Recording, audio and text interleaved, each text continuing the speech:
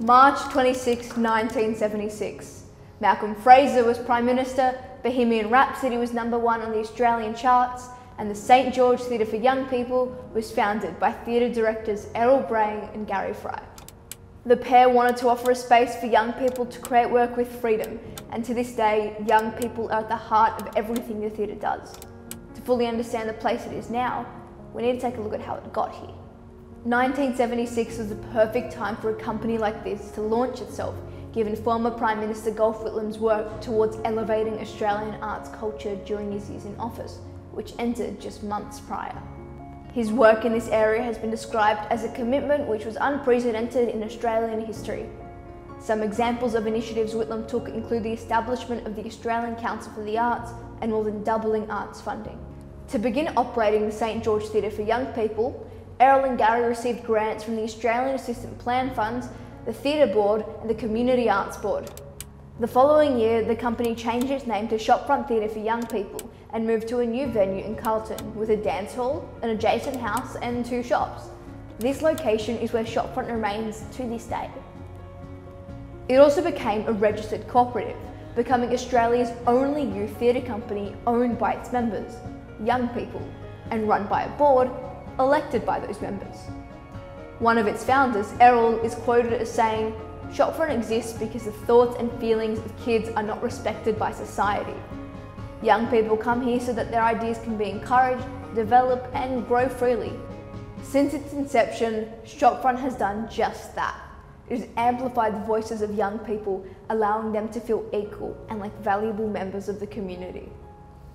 In its 46 years, Shopfront has had many great successes. In 1984, Shopfront's touring company went to the UK, becoming the first Australian youth arts theatre to tour overseas. And in 1985, Shopfront was invited to write a play that was chosen to be performed at the United Nations. However, as with any great story, there have been many challenges. Not long after it began renting its premises in Carlton, the owner of the building decided to sell, and Shopfront could not afford to buy it. They began looking for different venues, and co-founder Gary suggested the New South Wales School of Arts building. Errol shut down this idea as the building was owned by the council. He argued that Shopfront could never have true security unless it owned its own premises. But Gary saw no other option. Sticking true to the Shopfront spirit, they agreed to ask the kids about it. After seeing Shopfront's new possible home, none of them wanted to move. It was put to a vote in a board meeting. The board voted that Shopfront move, but the kids outnumbered them, and the mission to buy the building was full steam ahead. The community wrote letters to local business people, took part in 50-hour actathons, and applied for grant after grant after grant. Real estate agent and parent of a Shopfront member, Greg Johnstone, negotiated a deal with the owner. The company had until June 30 to raise $100,000 to buy the building, and he could not sell to anyone else before then. This was their chance. As the deadline approached, they had raised a significant sum, but it wasn't enough. They applied for a grant from the New South Wales Ministry of Arts and were shortlisted. The only problem? They wouldn't find out if they were successful until the next board meeting in mid-July. Mid-July, that was too late. But if they didn't buy the building before then, Shopfront would close down indefinitely. How could they be this close and still miss out? Errol was not willing to lose Shopfront, and so he decided to take a risk and buy the building. You see, they didn't need to pay all the money right away. To take up the offer, they only need to pay 10% up front, $10,000. The rest could wait until after the contract was signed, which would take a couple of months. By then, they'd know if they got the grant. If they didn't, they'd lose the $10,000. But with the support of the community, Errol decided it was a risk worth taking. And it paid off. Shopfront received the grant and was able to buy the building. It did all of this without charging fees. Errol said, "We don't need to become the sort of place we'd become if we did charge fees. The kids would become consumers of culture instead of creators of culture." This exemplifies how accessible Shopfront was, and still is. Currently, Shopfront adopts a pay what you can scheme. There's a recommended price, but you don't have to stick to that. You can go to Shopfront for as little as, well, nothing.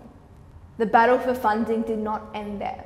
In 1990, the Minister for Family and Community Services, decided to cut Shopfront's $29,000 funding, saying the money could be better spent elsewhere.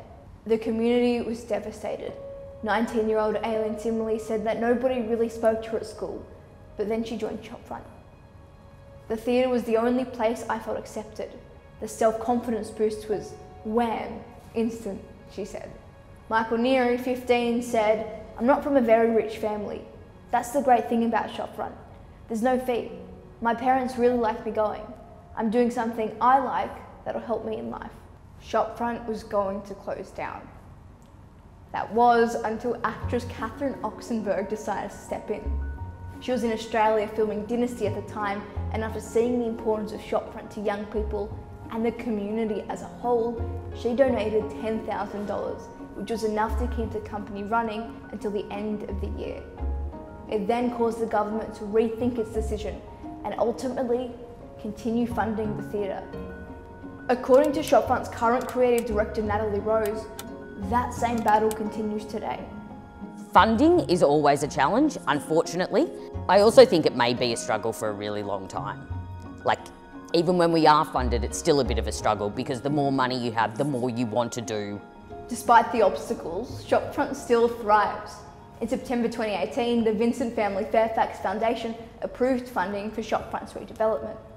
The money was put towards larger and better facilities, including an additional multi-purpose studio theatre and a new rooftop terrace. This expanded space allows Shopfront to offer even more opportunities for all young people, no matter what their future goals are. Youth arts is important for any young person, regardless of if they want to have a career in the arts long term or not.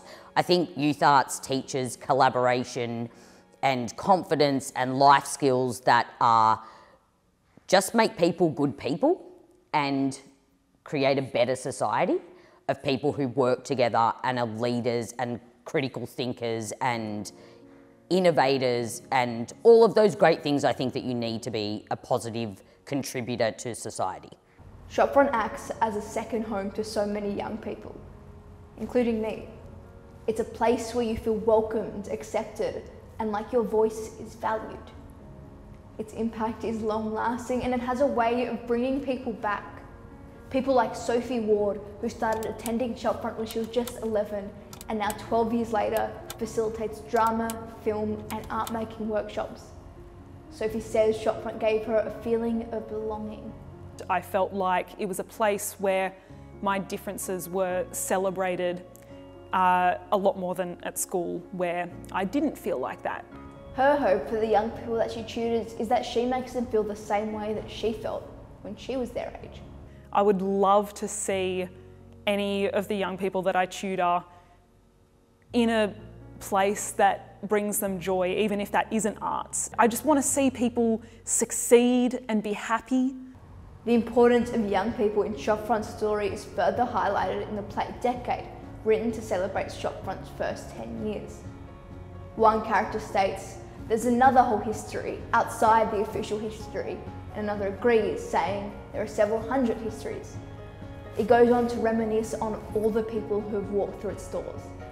You see, Errol believed that every individual kid was just as important as the whole place. Despite the fact that he no longer works at Shopfront, that philosophy is still at the heart of everything it does. Everything that Shopfront does is genuinely youth-led and is dictated by our young people, from what programs we run to what productions are made, to the content of those productions, to any ideas young people have, we take seriously, and that we treat young people as leaders now, not necessarily leaders just for the future. From 1976 to today, a lot has changed at Shopfront. The staff, the kids, and even the bricks and mortar. But what stayed the same is the feeling you get when walking through those doors. That feeling of love and acceptance and respect. That hasn't changed. And honestly, I don't think it ever will. You don't get into the arts for money, that's definitely certain. But I think how much I love it is actually worth like any amount of money. Okay, thank you. Thank you, Liv. That was cool.